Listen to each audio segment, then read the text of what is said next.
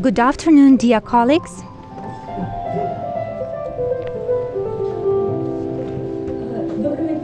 Good afternoon. We are very glad to see you here at our little discussion about literary translation in Ukraine and about how we can learn, live with it if you have this talent and if you can actually make your living with it. So we are literary translators, and we specialized first of all in science fiction, but also we have translated more realistic works, and Kateryna also translates poetry. This kind of a contrast. So during our presentation we will try to cover the aspects which we did and the challenges which we met as literary translations apart from the financial part, and how we can overcome those challenges.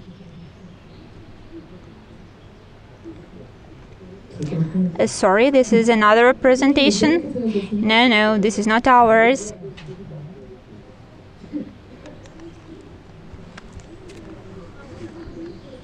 Okay, maybe you can start telling. Yeah, so in the beginning I would like to tell whom our presentation can be interested to you. We are young translators, so probably our ideas would be interesting to young translators, graduates and students, freelance translators, and our more experienced colleagues who would like to do literary translations and are used to doing some technical text. If you are tired after translating very technical text about maybe refrigerators or something. Sorry, we've got a technical problem here. So you will have an opportunity to try yourself in something else if you would like to do something really special. And actually, for our next speech, we need our presentations. Let's try to think. Literary translator, who do you think of? Dear audience, please help us. Shitova, Noregal, good. Marshak, Pasternak, okay. So Tchaikovsky, Pasternak, Marshak, Noregal, Lukács, Rilsky. Okay, maybe any other ideas? We need to spend some more time, sorry. Okay, and now let's think. What is similar for all those people? Noregal, for example, Lukács, Kocher, what are similar things for them all, apart from the epoch? Their talent, right. Their seriousness, yes. They are monumental, right?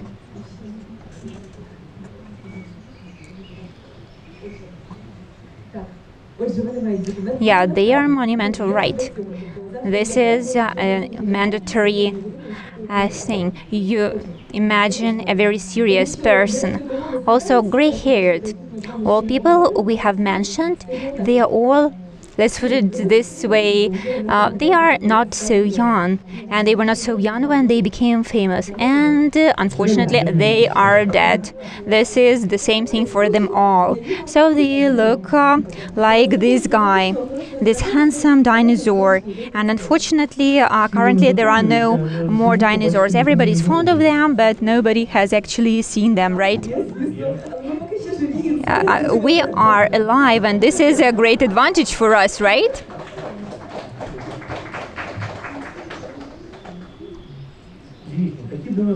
Of course, there are such dinosaurs even now. Though we can say that the portrait of a modern literary translator has changed greatly.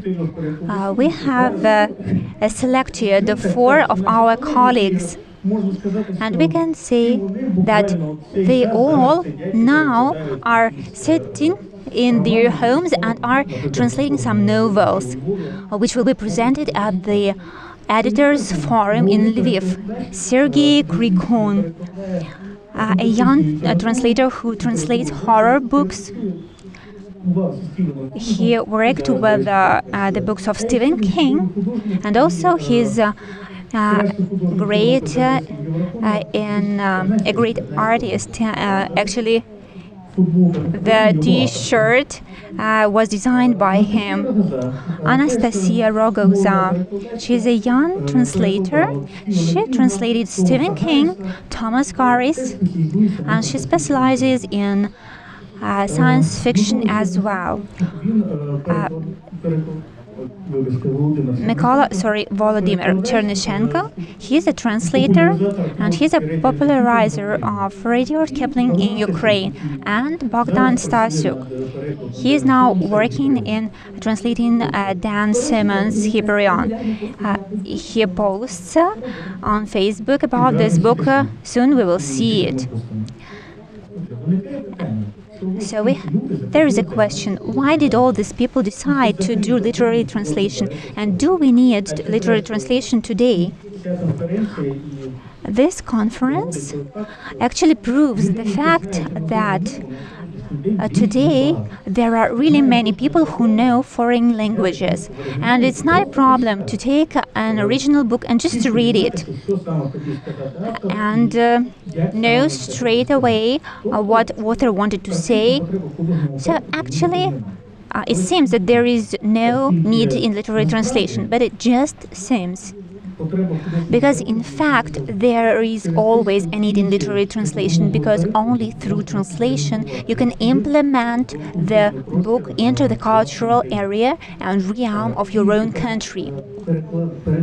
Only a translated book may become an object of your own culture.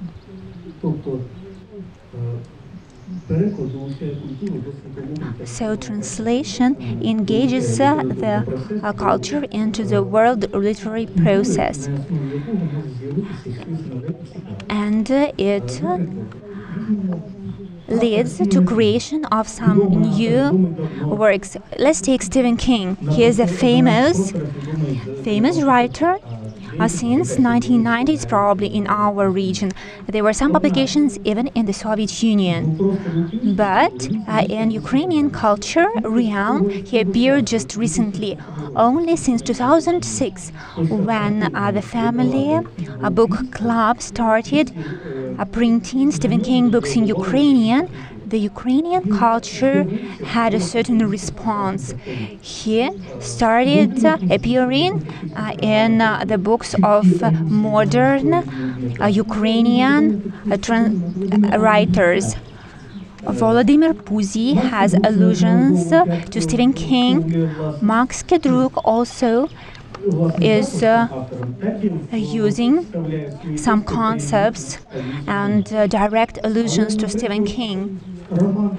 But for example, the novel A Cat Country by Chinese writer Lao Shi is absent in the Ukrainian real. Why? Because there is no translation. There is Russian translation, there is translation into English, and there is Chinese original. But in Ukraine, people don't know it. So in this case, we can say we're not talking about readers if they are reading the book, but about the availability of the translation.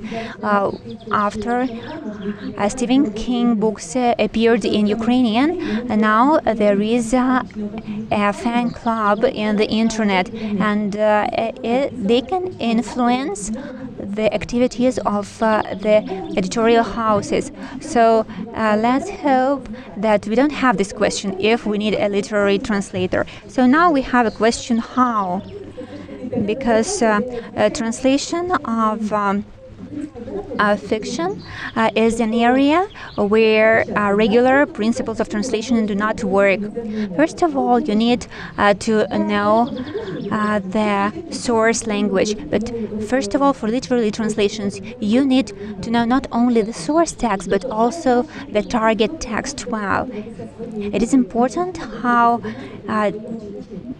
you know your own language and how you can bring information to your reader. What you need to do it. You need to use dictionaries of synonyms antonyms. I worked in translating a French detective, and the hero wanted to come back to the Paris of the 17th century, and he was using the words typical for the 17th century, because the author was interested in this topic, and we had to dive deep into the dictionaries of Ukrainian language of the same time to really depict the concepts of the author. Because if the main goal of translation or interpretation is communication, when we're talking about literary translations, it doesn't work. Because just standard text does not have this emotional effect, which we really need when we are talking about literary translation. We can remember the philosopher Hrytsaichuk. He is more famous in France, but he had an important concept. What nuance is important in literature? What it actually does? What is the effect on readers? And how the style and the language is reflected into the perception of your reader. So what do you need? You need to get acquainted with translation canon, because this question is rather disputable, of course, but we can try to offer our little list, which is a must in our opinion. But maybe you will argue with us, and you need to read a lot, of course, because literary translator is a reader, because after you read a lot, you can start translating books. Why? We will tell you a bit later what is the role of this aspect. And actually, there is a single no, what you shouldn't do. No machine translation. And we're talking not about Google Translate, this is really simple, but the wonderful section technologies and localization, which just doesn't work. Cat tools and tradas won't help you, because there are no terms, and one and the same word may have different connotations. There are word games and you know about them. So we shouldn't really dip into this. I think you understand it. So if you decide to translate books, you should remember about those things. And so it would be interesting to know what you should read and which layers you should study in order to become a great literary translator. So the canon we were talking about. The term canon is a really subjective notion, because it's our subjective opinion, and we consider several authors very useful for a future translator of literature. At first, you should analyze works and translations by Kochur, Lukács, Boristen, and Anatoliy. They are worth reading even if you don't like their translations. No one likes Decameron, maybe not everyone, but you have to read the translation by Lukács, because his translation is really unique. Concerning the theoretical base, we would recommend several theoretical works by Maxim Rylsky, Problems of Ukrainian Literary Translations, works by Nora Gal, Words Dead and Alive, works by Grigory Kochur, his theoretical articles about translation Idioms. They were issued in a two-band edition, and an interesting work by Maxim Striha, Ukrainian Literary Translation Between Literature and Nation Creation. Their authors tells why we need literary translations, and the thesis is voiced that the development of literary translation conditions the development of national literature, because translators are somehow the pushers who push new ideas, new terms into the culture, new outlooks, and these new ideas, progressive ideas, are taken by writers, by culturologists of the country itself. And concerning Kochur and Lukács, here is there are two approaches to literary translation. One of them is like word for word to the adaptation to culture, and another one is for preservation of a barrier between the foreign and native culture through the prism of the foreign culture, because Lukács was for a pragmatic adaptation of everything. Even if the work is translated, is written in Galician dialect, it should be translated into Galician dialect as well.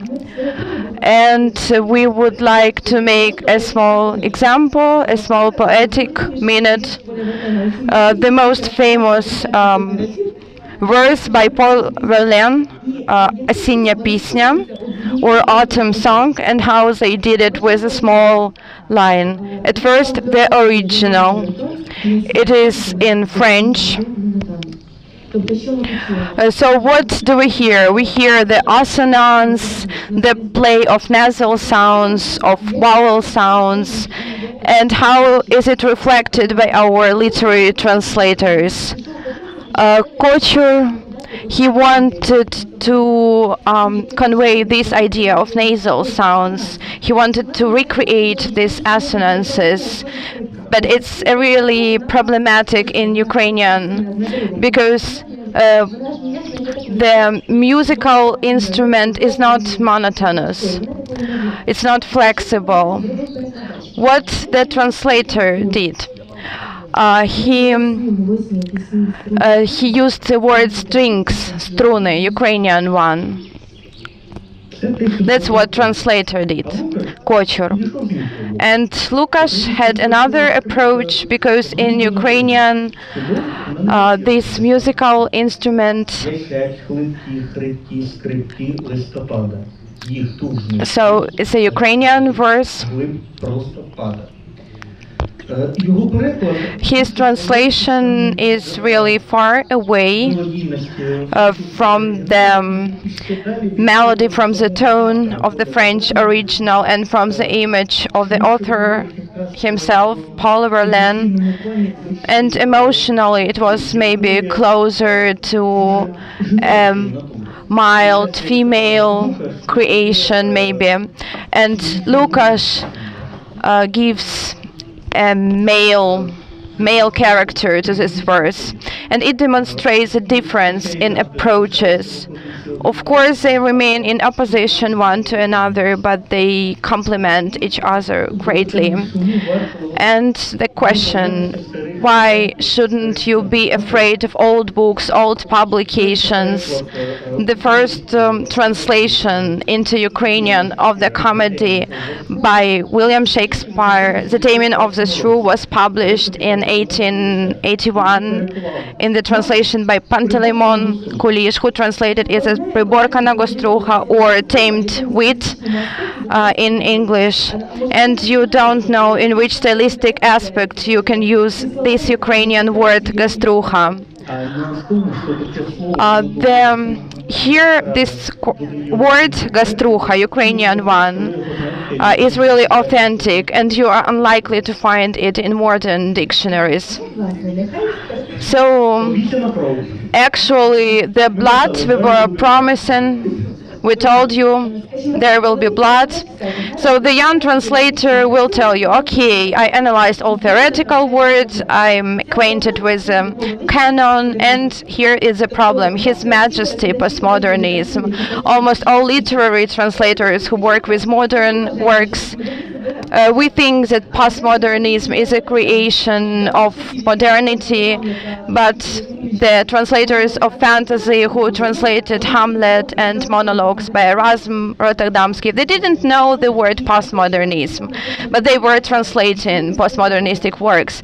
Why is this postmodernism so problematic? Which symptoms? It has allusions, citations, covered citations, because author does not indicate, okay, here the citation is. You should discover it for yourself, and reminiscences, of course. The problem is here, all these symptoms are realized one at a time,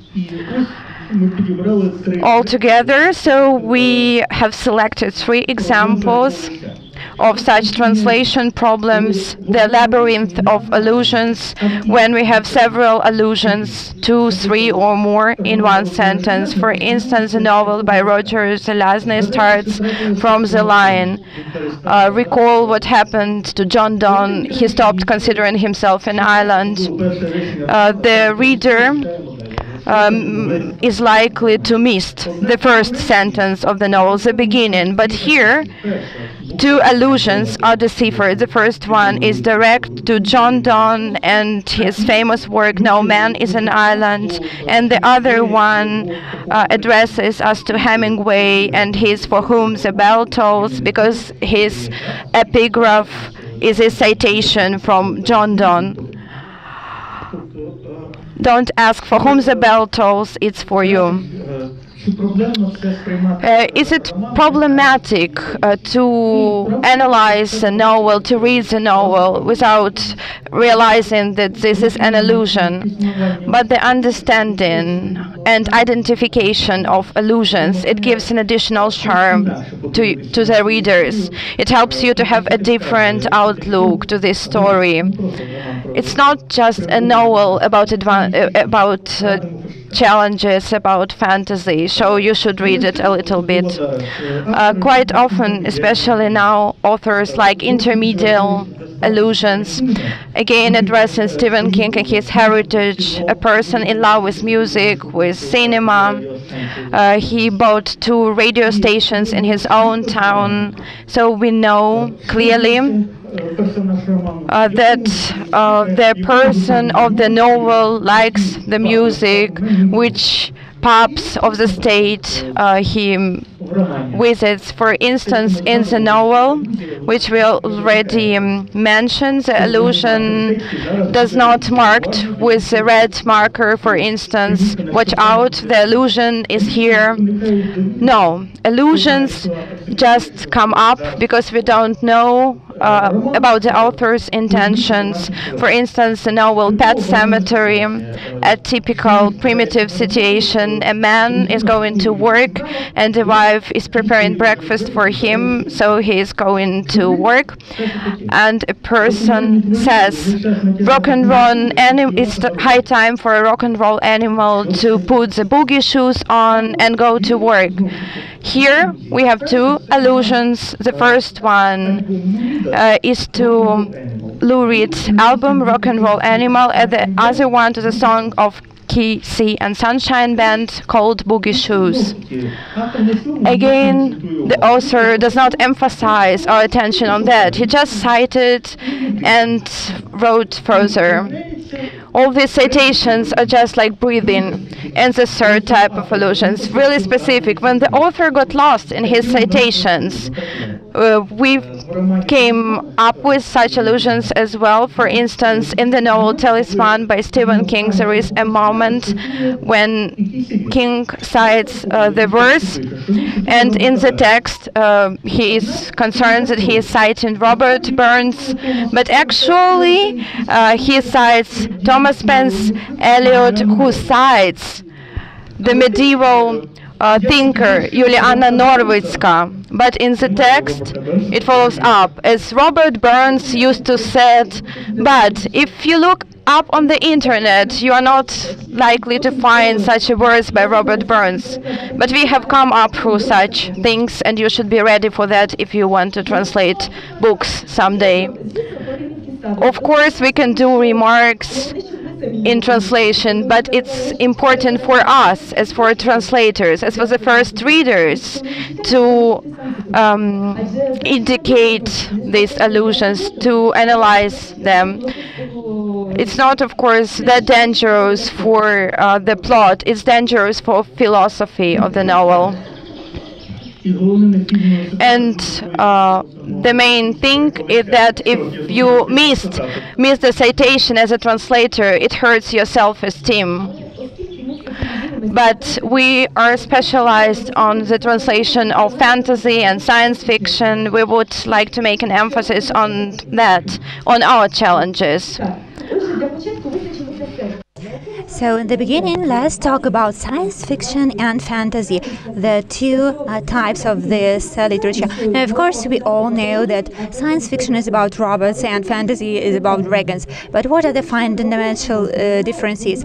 Science fiction, it builds the models of future based on the perspectives of modern science, the theories which exist now.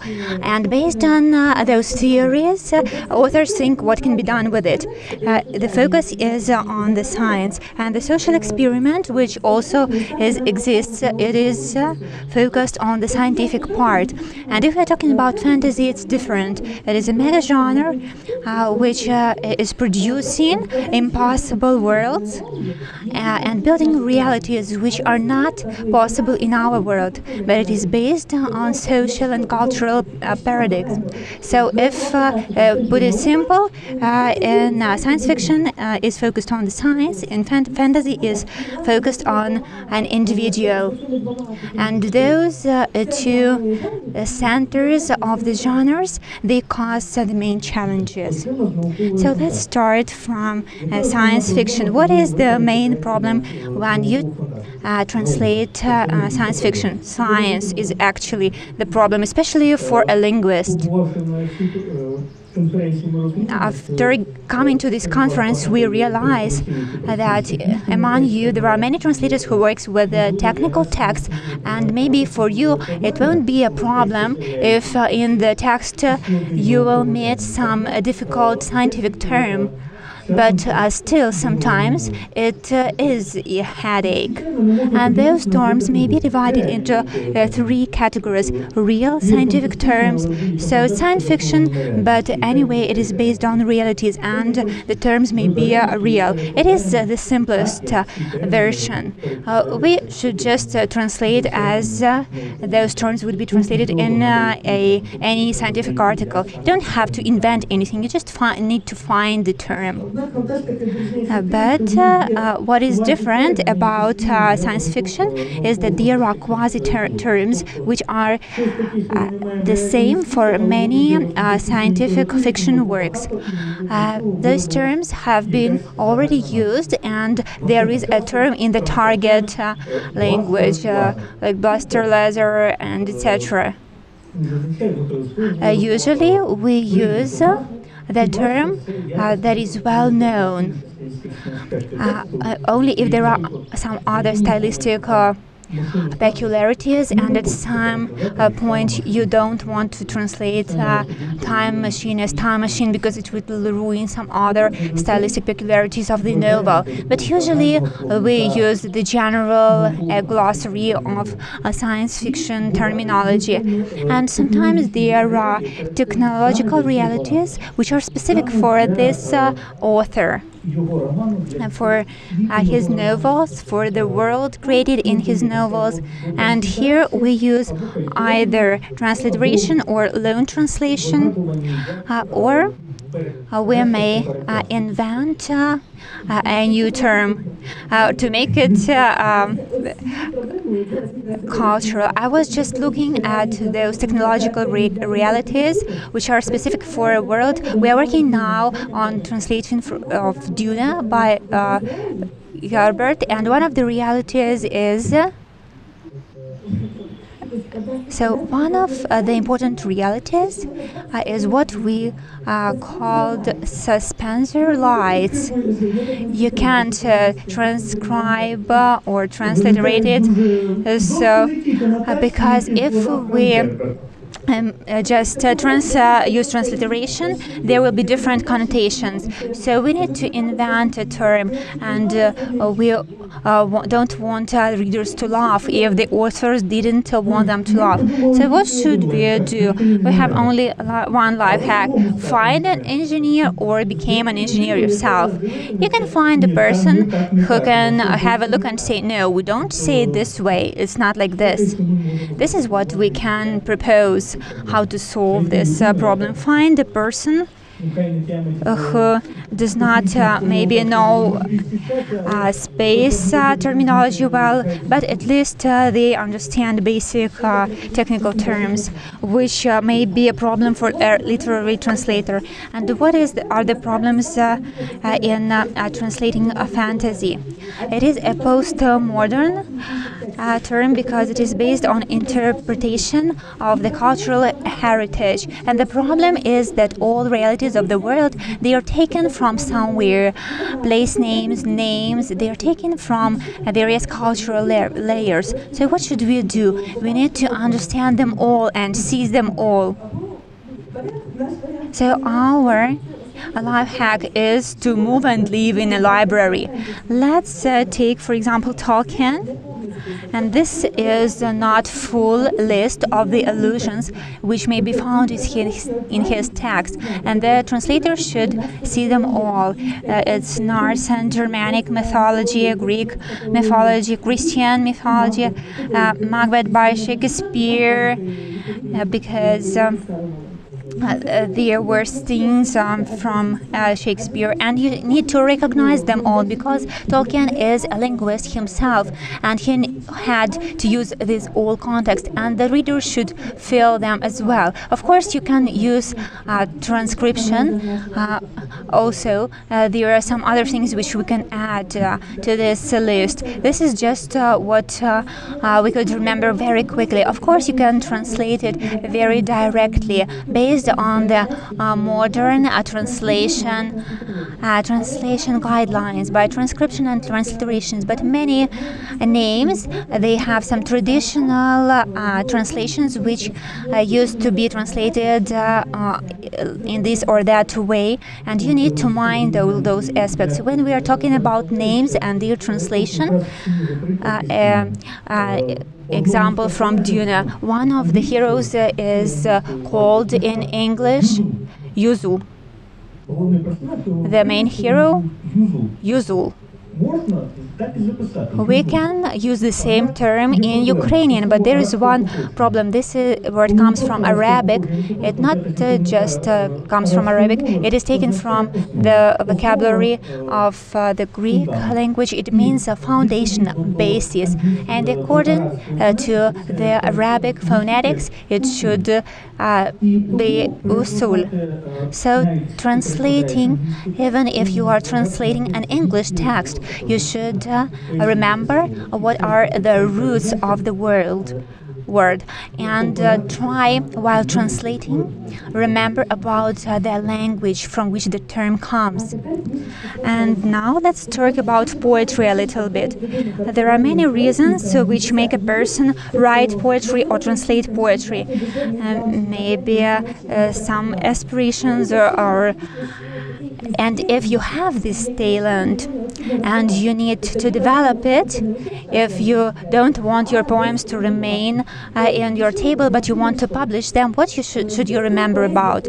Of course, poetry is inspiration and thoughts and feelings, but translation of any poetry is comprised of theory and content.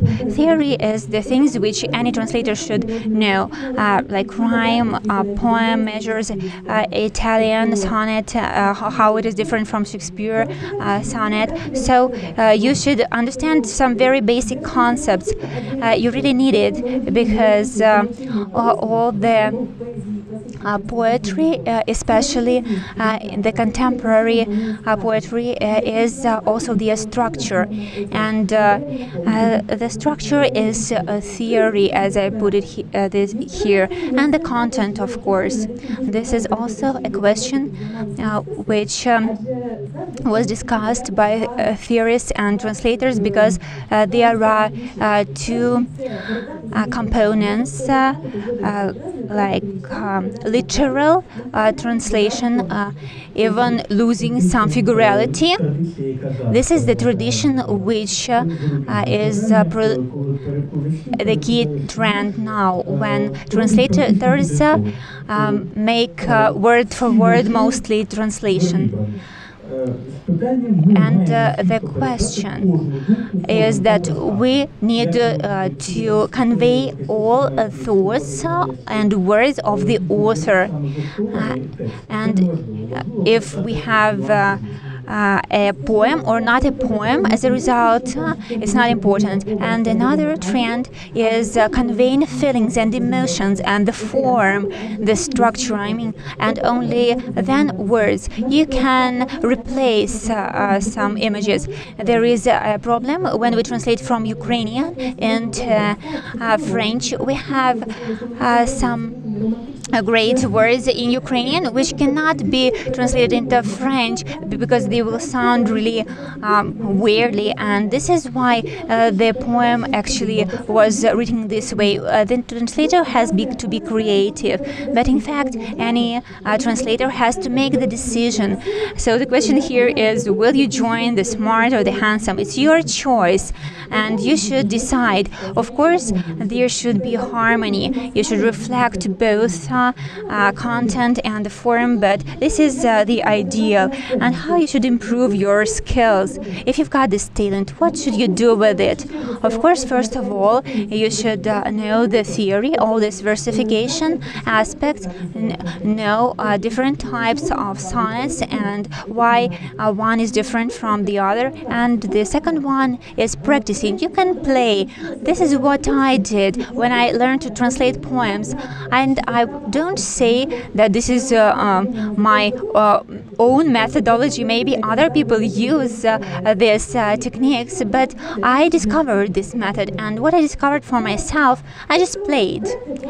You can take a colleague, you can find or select an epoch, you can maybe select some pieces of paper with the written epochs, like Renaissance and sonnet, and you can also select a topic, and you try to write a sonnet from the selected epoch. So we try to reflect the author.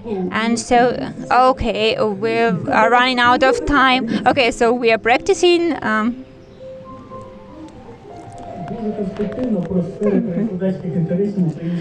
And what are Ukrainian editorial houses are interested in, but you should understand what their areas of interest are. We worked with the Family Book Club and the Bogdan editorial house. About all others, we just know what their areas of interest are. Family Book Club are world bestsellers, detectives, women novels, and now also science fiction. They want to translate the books which are really new, and they want to publish very fresh books. As for Bogdan, they publish books for children and youth, from classical books to science fiction. Żupański editorial house is the works of famous world authors, and they've got a series of Nobel Prize winners. They want to familiarize Ukrainian culture with those people, and also there is an area of literature for children and youth. Баба Галамага, Видавництво Старого Лева, and Vivat. So in 2 words, if you translate a poem, what should you do with it? It is best to take part in various poetry competitions for students. There is a wide choice. For those who translate from French, there is a competition by the Embassy of Canada and Embassy of Belgium.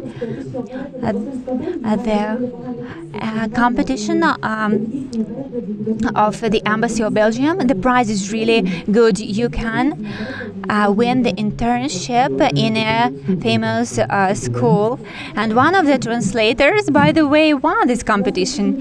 And also competitions in various universities. For example, in Karazin National University and East Ukrainian National University.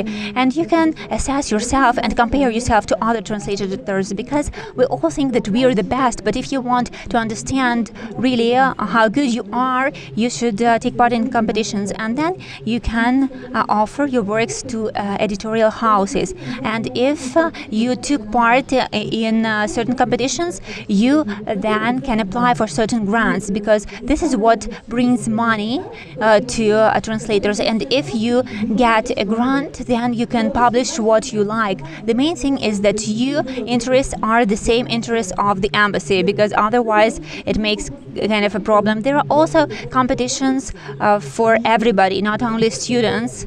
There are some age restrictions. So there is Metaphor Literary Award. There is money, a prize.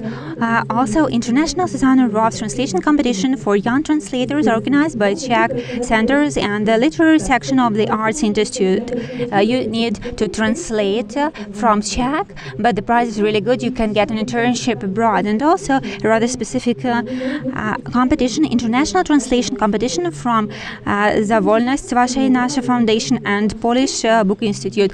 And there was poetry by Wisława Szymborska, should be translated in Ukrainian, Belarusian and Russian. So thank you for your attention.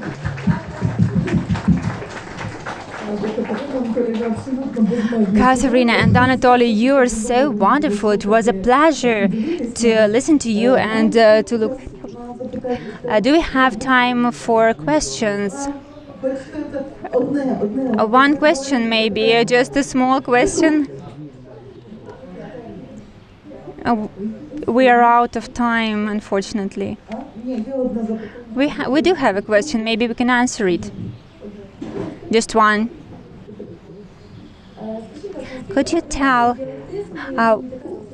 what do you think about dialects and specific local words? The translations by PRBD that you mentioned, they are great, but he uses very specific Western Ukrainian dialectic words. They are great, but they are not acceptable for everybody, and people are not do not accept this kind of language. And about the phonetic aspect, in Ukrainian there is a rule: if we translate, if we transliterate proper names, we have certain cases when we should use or g, two of similar Ukrainian letters.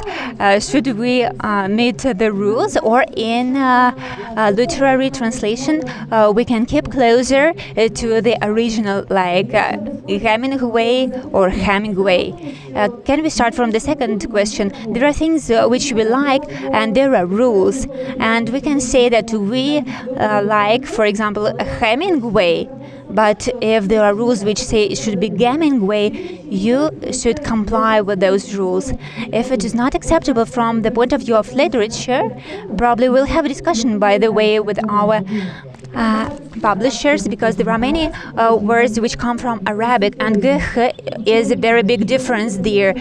So every time you should remember about these aspects. Now our language is there is kind of a conflict between norms and harmony. So currently it is a difficult question. Among our colleagues there are people who say that we use h or g because this is the rule. So we try to find the harmony, because we need to solve this question in some way. Thank you very much. Unfortunately we don't have time. You can ask questions later.